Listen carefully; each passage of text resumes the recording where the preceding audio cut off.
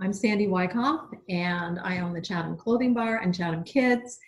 And I thought it would be a good thing if we checked in for the Chatham State of Mind. And we're going to start with Mary Kavanaugh, who is the Executive Director of the Chatham Chamber of Commerce. Hi, Mary. Hey, Sandy. How are you? Good, good. It's great to see you today. I know, even though it's cold and rainy and kind of ugly out. But I wanted to check in and see what was going on with the chamber. And are you open? Are you conducting business? What are you doing down there? Well, we are working remotely, but still checking phones and answering emails. We are a staff of only 3, but we're mighty. We have our operations manager, Danita, and a marketing associate by the name of Rebecca, and myself. And we've been very busy updating our website, chathaminfo.com, pushing out social media posts on Facebook and Instagram, and working on emails that we communicate to our members multiple times a week with hopefully helpful information for them to navigate this crazy time that we're going through. Are you getting a lot of phone calls? Are there inquiries coming in? What's happening with people calling the chamber? Because that's one of the statistics that everybody always pays a lot of attention to. What's happening with that? We are getting phone calls. They are calls, of course, related to COVID-19. But before we started this interview, I was just returning a call to a woman from Wisconsin who was asking about the former twin lighthouses in Chatham, and did one of those lighthouses go to Nauset? And so I was reaching out to Danielle Janlot from the Atwood Museum, and she forwarded me a bunch of information, and I forwarded along to this person from Wisconsin. So, we're still getting calls like that, and we are getting some calls and emails relating to COVID-19 as well. I noticed one of the very first things that happened was we got a really great e-blast from the chamber about all of the different restaurants that were open. It was so concise. It was so great. It was so easy. What prompted that?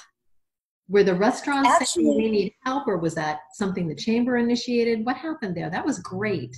That was a collaboration between the town, Shauna Neely, who's the administrative assistant to our town manager, Joe Goldsmith. She reached out to me and said, Mary, we're getting calls about who's open for takeout. Can you do something? Can you put something together? And so we said, sure, and just gathered as much information as we could at the time. And that list is constantly evolving and changing. So we always tell people to check independent, each individual's or restaurant's website to be sure. But yeah, so it came from Shauna, who's the admin for our town manager. Oh, I like that. Yeah. Were restaurants really responsive when you called them? Had they decided what they were going to do, or did it push them into making a decision? I think it was a little bit of both. I know at first some restaurants were going to be closed, and then a couple days later, after they saw how it was going with other restaurants, I think they decided, okay, I think we can do this. We can try this. And there was a little bit of, I don't know if I want to say fear, but maybe anxiety about how it was all going to come together. But it's worked out really well, I think. I hope. Well, at least it has for me. I've gotten takeout from, I think, almost every restaurant in Chatham. I love it. It's great. I'm like, I'm not going to use what That's great. Or I'm going to get takeout. I'll wait till I really have to use what's in my freezer. Yeah, that's great. If there was anything about the chamber that you wanted to say or reach out, what would that be? Just that we're here. We're, like I said, we're posting a lot of emails through Constant Contact with a lot of information. Want people to know that if you're not finding what you're looking for, or if you have a very specific question, don't hesitate to email me, mary@chathaminfo.com, or you can call the main number and leave a message. And I'm checking those on a daily basis, and that's 508-945-5199. So please don't hesitate, and I will try and get the answer that you're looking for.